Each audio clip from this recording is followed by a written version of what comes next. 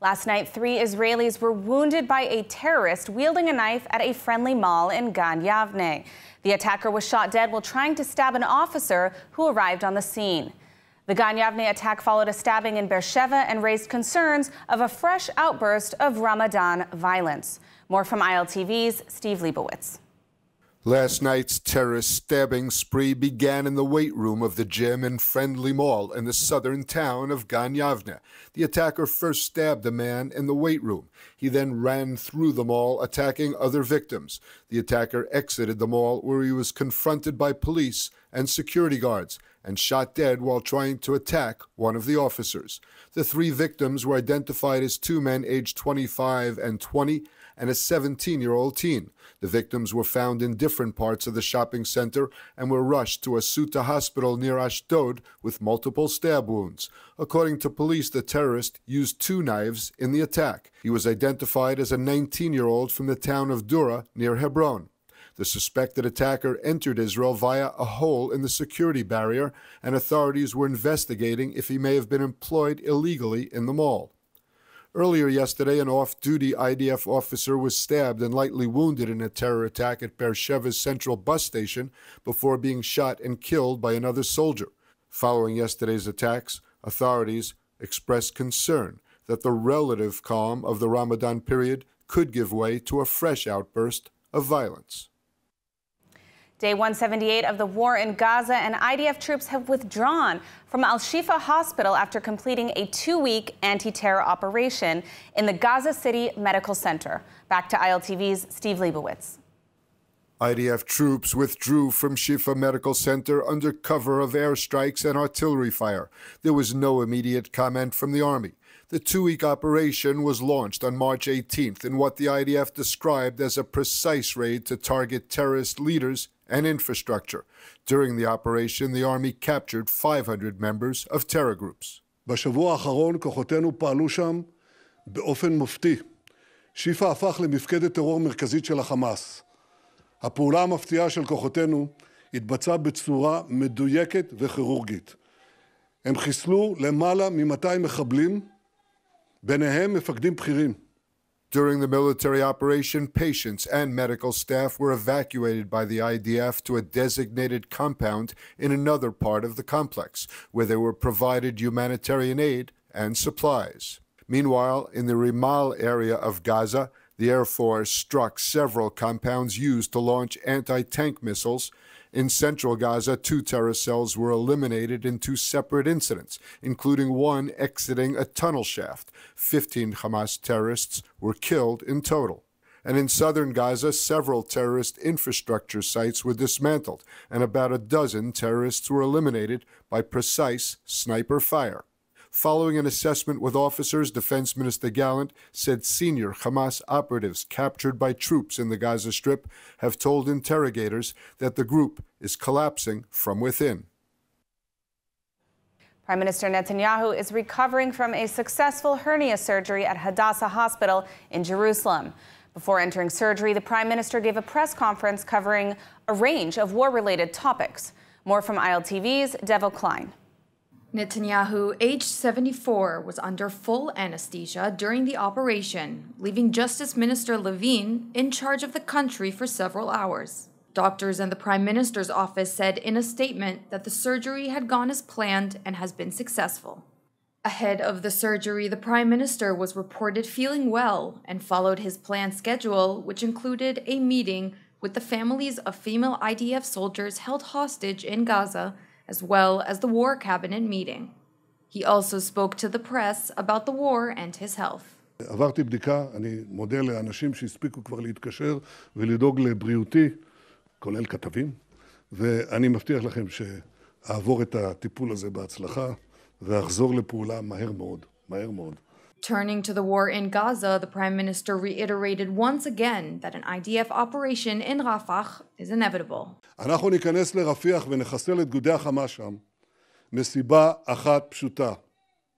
אין ניצחון בלי כניסה לרפיח, ואין ניצחון בלי חיסול גדודי החמאס שם. Relating to the continuing cross-border warfare on the northern border that has forced tens of thousands from their homes, Netanyahu said the situation would soon change, either through diplomacy or a military operation. בלי למסור פרטים, אנחנו לא נשאיר את המצב כפי שהוא. יש לנו כ-60,000, יש שאומרים שזה 70, ויש כאלה שאומרים שזה פחות מזה. 70,000, 60,000 איש שנעקרו מבתיהם. אנחנו מחויבים, אני מחויב להחזיר אותם. כדי להחזיר אותם זה לא רק לדאוג להם אזרחית, כפי שאמרתי עכשיו, זה גם לדאוג להם ביטחונית. קרי, אנחנו רוצים לייצר את תנאי הביטחון ואת תחושת הביטחון, שתאפשר להם לעשות זאת. אני אומר כל הזמן, אנחנו נדאג לעשות זאת. אני מעדיף שאם הדבר ניתן, שנעשה זאת באמצעים מדיניים, אבל אם לא, נעשה זאת באמצעים אחרים. לגבי לוחות זמנים ותוכניות פעולה, אני מעדיף לא לשתף את האויבים שלנו בזה. As the war in Gaza rages on and Israel faces an increase in terror threats, here to speak with us about the situation is Jerusalem News Syndicate Bureau Chief Alex Tryman. Alex, as always, it's a pleasure to have you here on ILTV. I wanted to start by asking you your thoughts on the continued delay on the Rafah operation. Now, we've heard from Prime Minister Netanyahu that he's committed to moving forward even after this surgery that he just went under, yet it's been weeks and the operation still hasn't happened. Why the delay? Thanks, Emily. Well, first off, Israel has a lot of work to do before it goes into Rafah. In the meanwhile, you see that Israel's been operating heavily in and around Shifa Hospital and elsewhere in the Strip, trying to make sure that the areas that they've gone through before don't turn into new terror havens if and when Israel does go into Rafah. But even an operation inside Rafah needs a tremendous degree of preparation. Israel's going to undertake efforts to move the 10 cities that you're seeing there in Rafah to areas that are north of the Rafah, and to do that, they're going to make sure that there's tents and other infrastructure and access to humanitarian aid set up. So Israel has a lot of work to do before they're going to go into Rafah. It's probably a matter of several weeks before that operation commences at this point. Now, it's interesting because all the things you're describing are actually efforts to protect civilian lives, whereas a lot of people are reporting the opposite, especially in the international media. Would that be accurate to say that a huge part of the reason that there has been a delay on Rafah is because Israel is trying to avoid civilian casualties?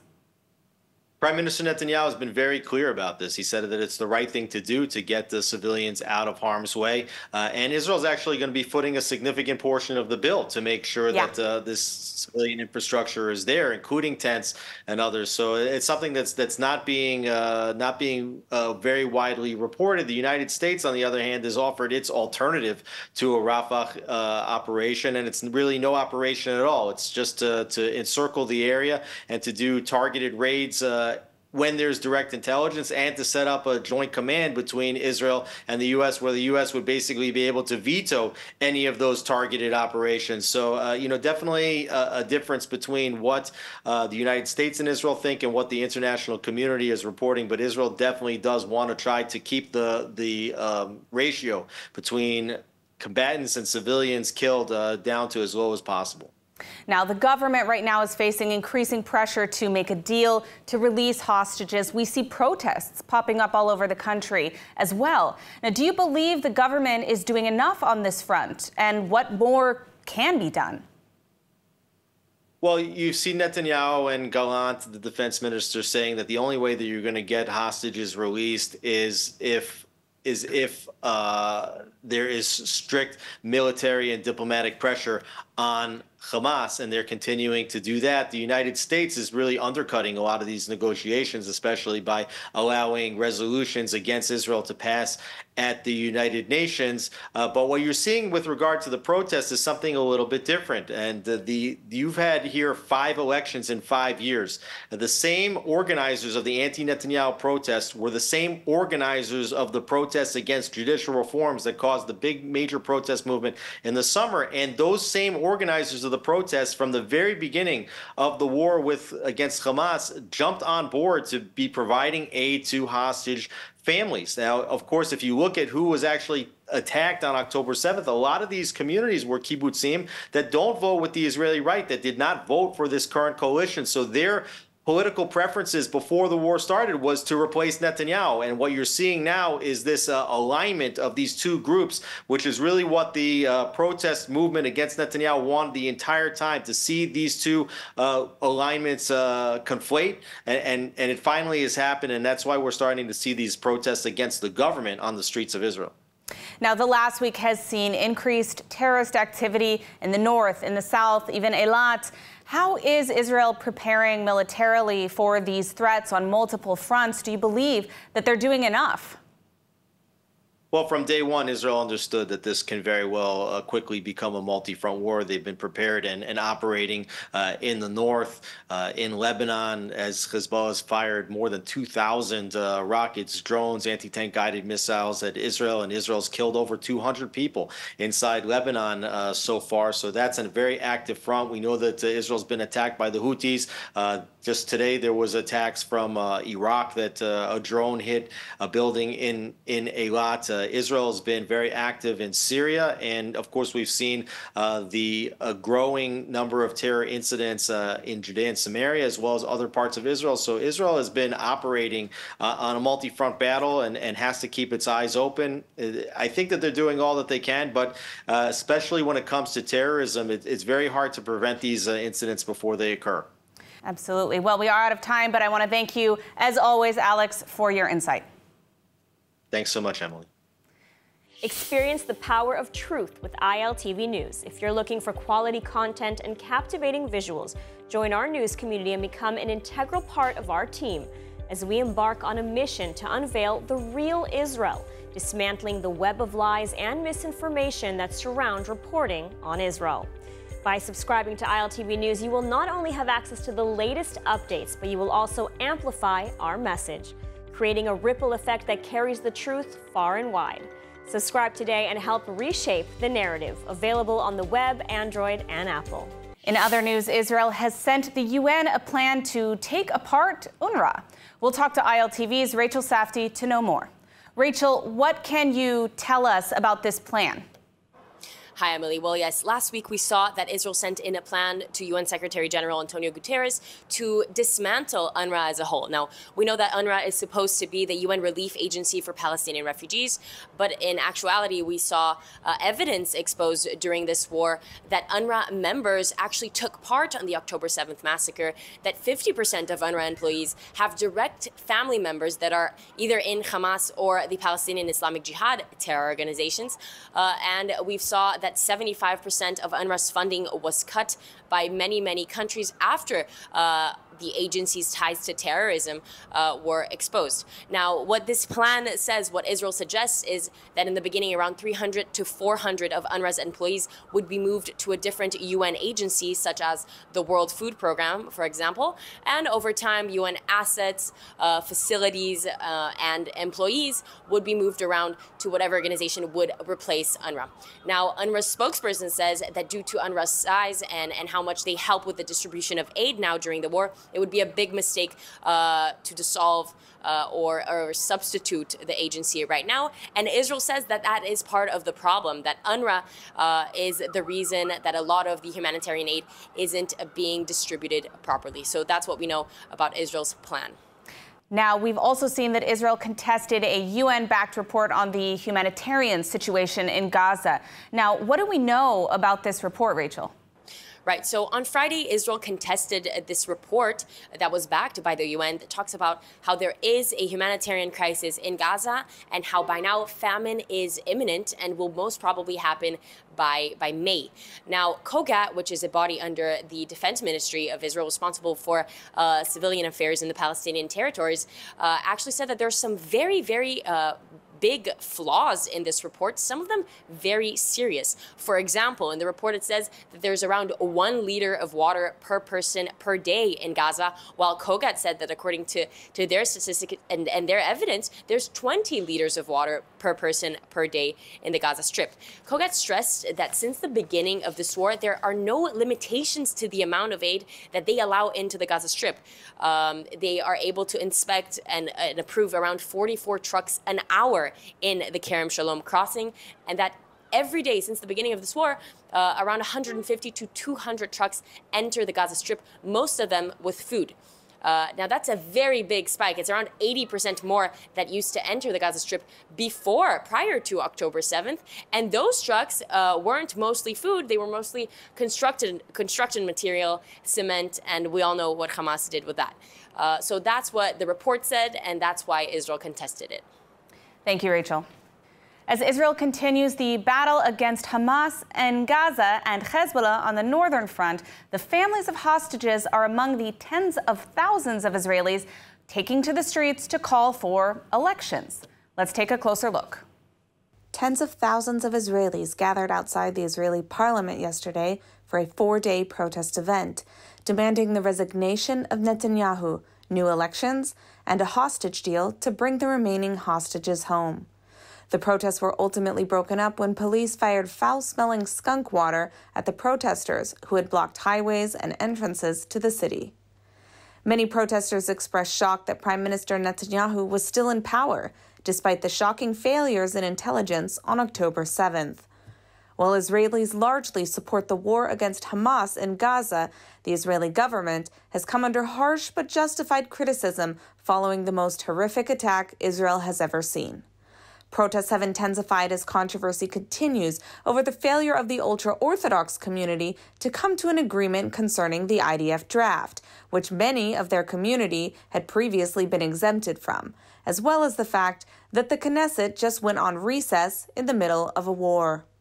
The protesters are planning 4 days of rallies and activities throughout Israel in the coming days, including a tent city set up near Israeli parliament, and will feature major Israeli political leaders, past and present, as well as the families of some of the hostages who remain in Gaza.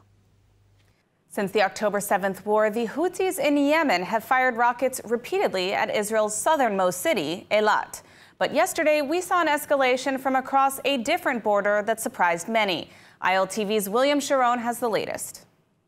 On Sunday, a hostile aircraft infiltrated into Israeli territory from Jordan and fell in the city of Eilat. While the aircraft crashed into a building in Eilat, there were no injuries reported. Since October 7th, the attacks on Eilat have come from the Iranian-backed terror group, the Houthis in Yemen, whose activity has disrupted global shipping routes, prompting military responses from the UK and US in recent months. But yesterday's attack was not from the Houthis. It was from the Iranian terror groups backed by the Iranian regime inside Jordan. In recent days, Jordan has been under increasing pressure as tens of thousands of Palestinians have been rioting in the streets. Jordan has accused Hamas of inciting riots and violence within Jordan to increase instability in the Middle Eastern country, which has a long-standing peace agreement with Israel. While following the massive anti-Israel protests in both London and New York last week, where attendees showed explicit support for terrorist organizations and blatant anti-Semitism, the UK's Metropolitan Police in London are facing increased scrutiny following a viral video of a young woman asking a policeman whether or not a swastika on a sign at an anti-Israel rally was illegal. His response shocked the internet. Let's take a closer look. Something's likely to cause harassment, alarm, or distress if it is written words, or there's spoken words that are abusive. So, sorry, under what context is a swastika not disrupting public order? Could you just explain under what symbol that's not disrupting public order? I haven't said at any point have I that it is or it isn't.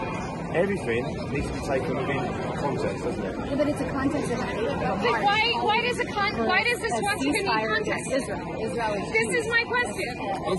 Why is a swastika not immediately anti-Semitism? Why does it need context? This is what I'm confused about. This isn't even about Israel. Hitler is not anti-Semitic too. In what context is a swastika not anti-Semitic and disrupting public order? That's just my question.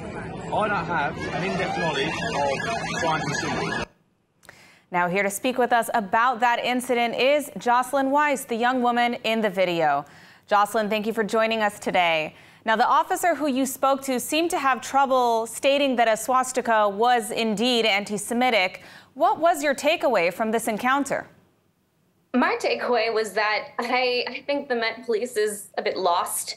I want to say that they're confused. I think I'm giving them a bit too much courtesy when I say that. What I do know is that they've made statements since that they arrested that guy and that they offered to accompany me immediately to take care of the situation. was not what happened.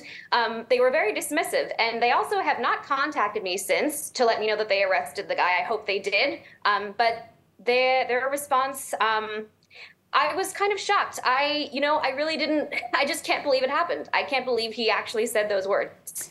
It shouldn't be something so controversial, right? After this video went viral, the Metropolitan Police, as you mentioned, did claim that they arrested the individual and even that they offered to help you. First of all, is that accurate? You claimed at least part of it was not. And second, have you been surprised by the outrage on social media against the police's conduct? Thank you for asking. I was not surprised by the backlash at all. In the past few months, the Met Police has made multiple statements that chanting jihad is not anti-Semitic, that projecting from the river to the sea on Big Ben is not anti-Semitic. They've made many of these claims of blatantly anti-Semitic things that are not anti-Semitic and need to be taken in context. So I'm not surprised by the backlash in response to this, because the backlash in response to those things was also quite large. I was just shocked that it was a swastika. I didn't think it would get that far. I suppose I shouldn't be that surprised in retrospect, but no, the response did not surprise me at all. Now we've seen... And I don't know if they arrested the guy. We've seen similar trends and in other countries of blatant anti-Semitism, even support for terrorism on the streets. Why do you think that police, whether in the UK or even in the United States, Canada, why are they so reluctant to crack down on this extremism that's so blatantly anti-Semitic? I think that, again, thank you for the question. I think that what we need to remember is we are halfway through the 2020s, which is crazy. But we started off this decade very chaotically with lockdown, and that was really quite strong policing, and that was curfews and all this sort of stuff. Then the summer of 2020 happened, and there was a huge backlash. And there was a lot of, defund the police have too much power. And so what society has expected from the police as to how they are kept safe, the definition of that is constantly changing, right? And so there is a lot of mixed messaging in that regard. But in particular to this, I think that people right now, what they want is to know that if there are literal terrorists on the street, that the police will protect them. And I don't think that's the message that the police in London have sent today. What I want to tell people in England is that people are seeing this, right? This is what people think of London. And it's a shame because, London is a really wonderful city. And it's a city with a really great and beautiful and thriving Jewish community. And it's not... it doesn't represent London as a whole, but this is the message that the world is seeing. And it's important that people know that so that they can be aware of it. But yeah, I think the message that they're sending in trying to minimize the issue is exactly the opposite of what they should be doing, which is taking responsibility. And again, at the very least, reaching out to me to say, hey, just so you know, we arrested the guy. I'm not exactly hard to get in touch with. So. Now, it seems that many people in these protests are sort of conflating criticism of Israel with support for terrorism and hatred of Jewish people. What would you like to see from the authorities in many of these Western countries where these protests are taking place to deter this, to push back against this? Again, thank you so much for the question. What I would like to see, well, first of all, what I would like to say, if they're going to maintain this line of criticizing the Israeli government, I would expect a basic knowledge of civics in regards to this issue. I think most of the people who say, I'm not being anti-Semitic, I'm criticizing the Israeli government, could not define the word Knesset if you asked. I think many of these people probably don't even know that Palestine is two different places. And so I think it's very ironic for them to say, oh, I'm criticizing the Israeli government, when, again, just a lack of knowledge of anything in regards to Israeli or Middle Eastern politics at all. Absolutely. Jocelyn, I'm so sorry to cut you off, but we are out of time. No. I want to thank you for your courage, also for showing up and for taking part and for taking this policeman to task. Please continue what you're doing and stay safe out there in London. Thank you. Let's take a look at the weather forecast. Partly cloudy skies expected tonight around the country, with temperatures reaching lows of around 19 degrees Celsius or 67 degrees Fahrenheit. Then tomorrow, partly cloudy conditions remain alongside hot temperatures set to reach highs around the country of 29 degrees Celsius or 84 degrees Fahrenheit. That's all for today's news. For more updates from Israel on all your devices, check out our ILTV channels, subscribe to our ILTV newsletter, and don't forget to check out our new and improved website, iltv.tv, with all the latest news from the heart of the State of Israel. I'm Emily Schrader. Be well, and thank you so much for watching.